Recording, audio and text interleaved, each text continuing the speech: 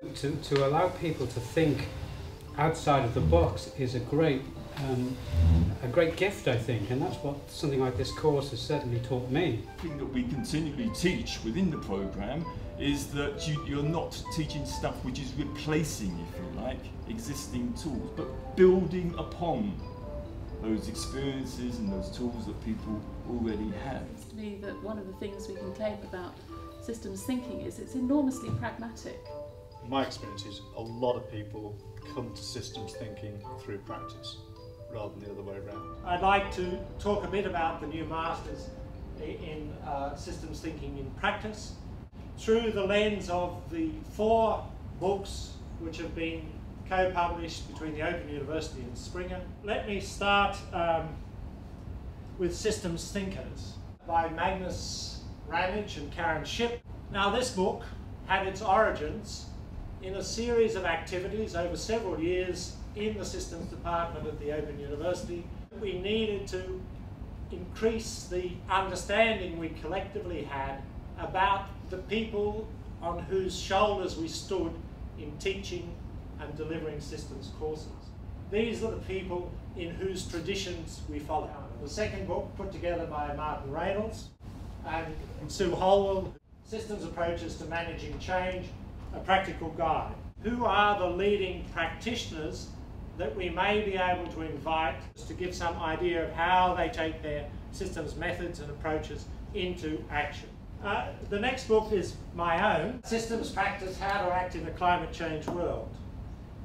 My concerns were to address the question, how should we act in a historical moment in which what we have to do is new to human history?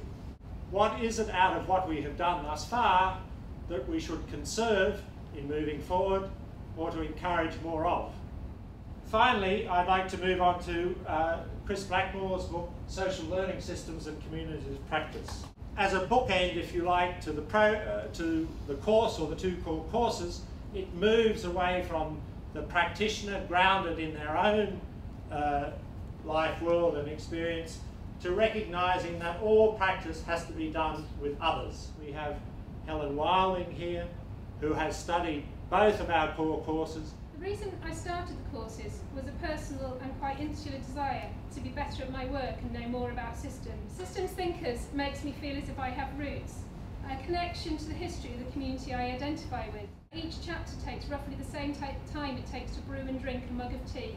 And at that end of the time, curled on the sofa, I've connected with another person, history and context behind a now familiar body of ideas. Systems Approaches makes me feel determined and action-oriented. It's not just about the whole approaches, but you can pull out ideas and techniques and drip feed them into work. Onto Systems Practice, and I get a sense of being. It still goes against the grain of my westernised brain to be thinking from a postmodernist stance about psychology, philosophy, discourse, epistemology and institutional change. Not just learning about it, but using that to challenge and change how I think and do. Finally, Social Learning Systems. That makes me feel connected, as it helped me to look to and appreciate those around me. I spent a year cocooned in books and assignments, and somewhere along the line I emerged as something akin to a systems practitioner. It's odd that even though I ceremoniously gave those books space on my bookshelf at the end of April, they all seem to end up back in the lounge or on the bedside table from time to time. Rather than thinking, oh yes, system dynamics is this stuff I use on other people, to help them do this stuff, I could benefit from it too, and was changed as a result. The whole programme, Systems Thinking in Practice, thrives on messy situations. And as far as I'm concerned, we have plenty of fodder around for the next couple of decades, I would imagine. The Open University was founded around the transformation of society for the better through the opening up of opportunity for personal transformation by the students who study. The program that we have developed embodies that initial spirit and initial raison d'etre on which the Open University was built.